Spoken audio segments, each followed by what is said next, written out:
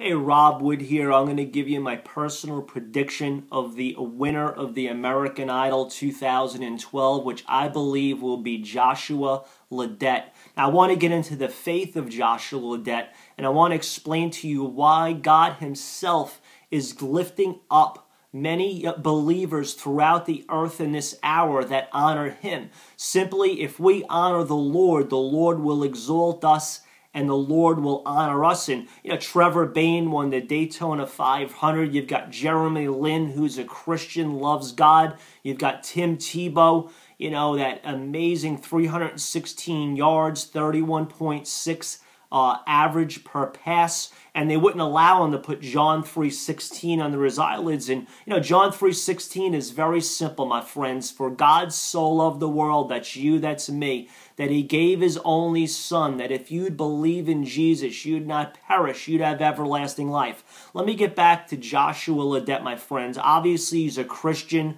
His dad's a minister. His dad's a preacher, was raised in church. Most of his gospel roots have been singing in the church. That's where his passion comes from. Now, I clearly think he's better than anybody else in the show. I do believe he's going to win. I do believe if he doesn't win, he should win. And even if he doesn't, I believe he'll have a powerful career if he keeps his heart right. Now, here's the key. The show American Idol simply about is finding an idol that's a great singer. Let's face it, we all look up to people that are great in whatever category they are in life. Athletes, actors, actresses, musicians, singers, entrepreneurs, etc. Point I'm trying to make is for people that want to only make God their major idol and have no other gods before them, because let's not forget the first commandment. God says, have no other gods before me with a little g. Let's get this straight. I'm the creator. You're the creation.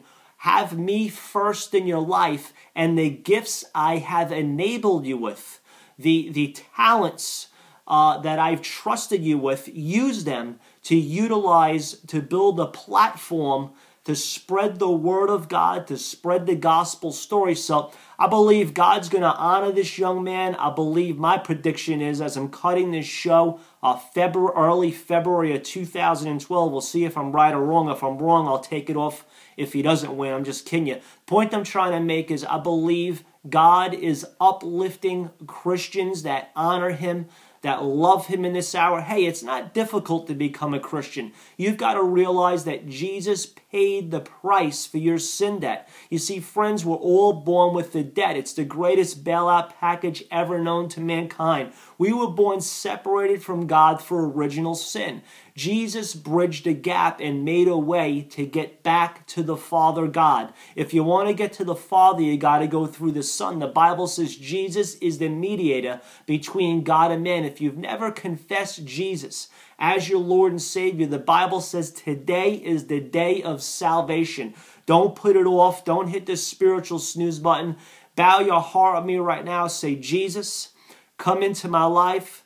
Thank you, Jesus, for dying on the cross for my sins. Thank you for being my Lord and Savior. Wash me and cleanse me from what you did on that cross. Hey, friends, it's a relationship. Christianity is not a religion. You can't earn this. It's a free gift.